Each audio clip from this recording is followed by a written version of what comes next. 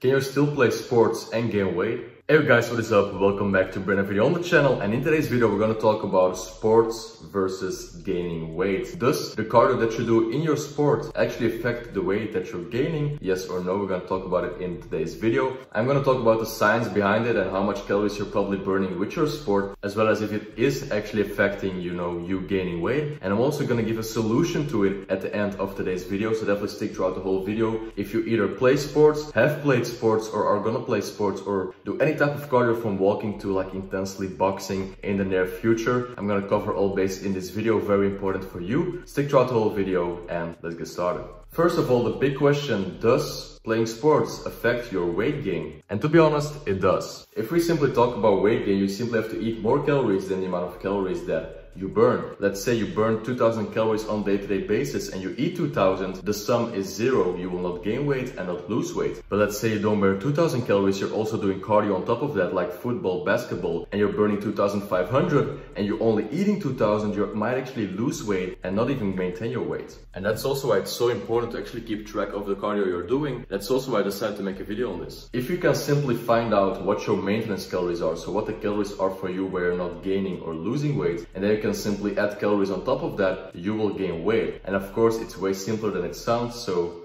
let me explain. How can you find the calories that you're burning? You simply count your calories for 2 weeks. So download an app called MyFitnessPal. Simply download that app, scan every single food and weigh every single food that you're eating for 2 weeks. And just see approximately how many calories you're eating a day. If you're not gaining weight on the time period and also not losing weight, then those are the calories your body is burning on a day-to-day basis, aka your maintenance calories. And as already mentioned, you simply add 500 on top of that and you will start gaining weight. But now, of course, when you're playing sports, this whole thing is a bit different. But before I get back into this, let's hit this workout.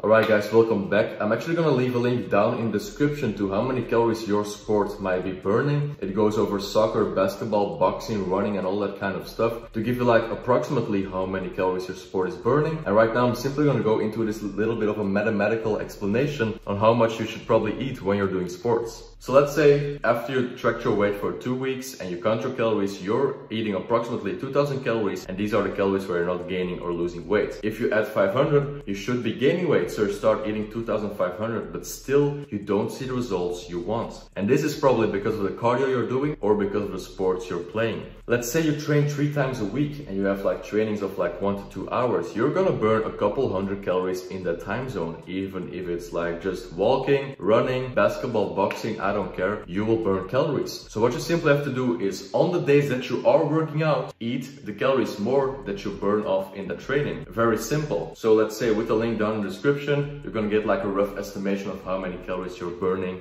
during like practicing your sports. Let's say you have to eat 2500 to gain weight, but you do like 400 calories of cardio. You don't have to eat 2500, you're gonna have to eat 2900 to start gaining weight, okay? So on the days that you are doing cardio, just kind of like recalculate how many calories you probably have to eat, and then you're actually going to be again in a calorie surplus and you're going to be able to gain weight. And now let's quickly talk about the myth. Does playing sports affect muscle building? This is probably one of the biggest myths I've ever heard. Generally speaking, doing cardio or playing sports has no effect on muscle building at all. The only thing you really have to keep in mind is of course the calories, as we talked about a second ago, but also about the muscles you're using. If you're playing basketball like me, let me throw a little clip on screen of me absolutely bawling on this kids. So you probably know that you are burning calories, but also you're using certain muscles. You're using your arms a lot. My chest might even hurt doing a jump shot and stuff.